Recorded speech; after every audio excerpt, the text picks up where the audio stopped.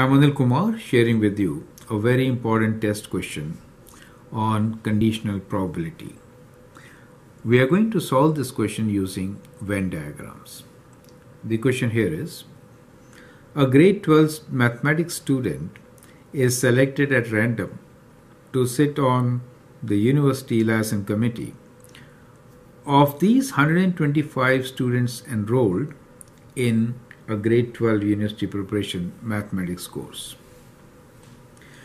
50 are enrolled in data management, 40 are enrolled in calculus, 60 are enrolled in functions, 5 are enrolled in both data management and calculus, 10 are enrolled in both functions and data management, 15 are enrolled in calculus and functions. You need to determine the probability that the student selected will be A, enrolled in all the three subjects, and part B is, so there are two parts to this, enrolled only in functions. You can always pause the video, answer the question, and then look into my suggestions. Now here we are given total of 125 students, right? So the total is 125 students. Out of these, in one subject each, data management, calculus, and functions. So these are the three major subjects. Let's make three circles for these. So let me use this place here. So let's say one circle for calculus, the other one will do for data management, and then we'll draw one for functions. Okay, overlapping. Okay, so these are the three circles. So what we're given here is, let's write down, 50 are enrolled in data management. So these are single subjects, right? Data management, calculus, functions, so we just add them up. We get 50 plus 40 plus 60. And then take away the ones which are in two subjects, right? 5 enrolled in both, so we take away 5. And then we take away 10 because they have been counted twice, and take away 15. How much do we get? Let's see. So we have 150 and we are taking away 20. So we are actually 130, right? So if we do this calculation, we get 120, right? So let's do this. We have 50 plus 40 plus 60, which is 150.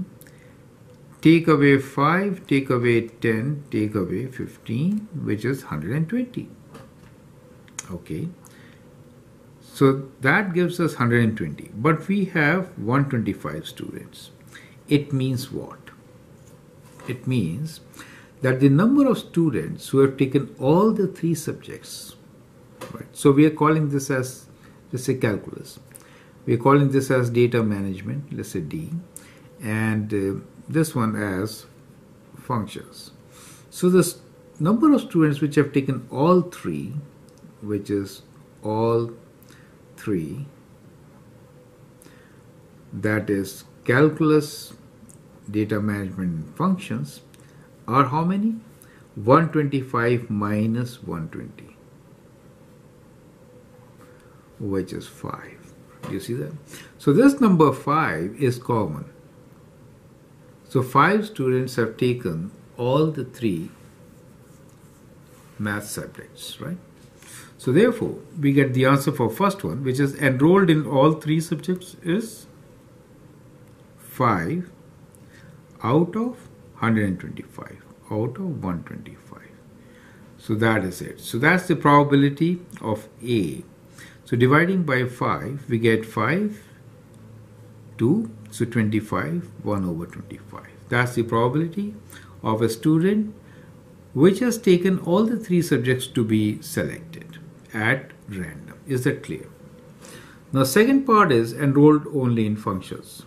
Now for that, we need to work more details. So let's get into it now. First part, let's look into, we move from inside out. So let's see the two subjects now. 5 enrolled in both data management and calculus. So number 5 in data management and calculus, which is already there. So that means 0 here, right?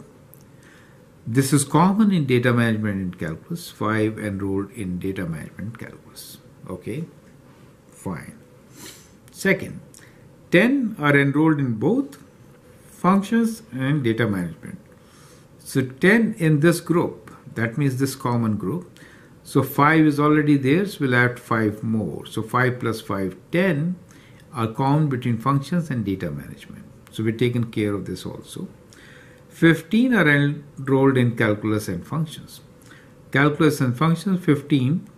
We have 5 so far, so 10 more. So that's group. So 15, okay. So now let's move on. 60 are enrolled in functions. We want this group to be 60. We already have 20 there, so we need to add 40, correct? So let me write 40 here. 40 are enrolled in calculus. We have 15, right? So 15, if you take away from 40, 40 take away 10 is 30, take away 5 is 25, right? So that makes it 40. For data management, there are 50 students, 10 already shown here, 40 more. When you add all this, you will get 125. Okay. Now let's answer the second question, which is enrolled only in functions.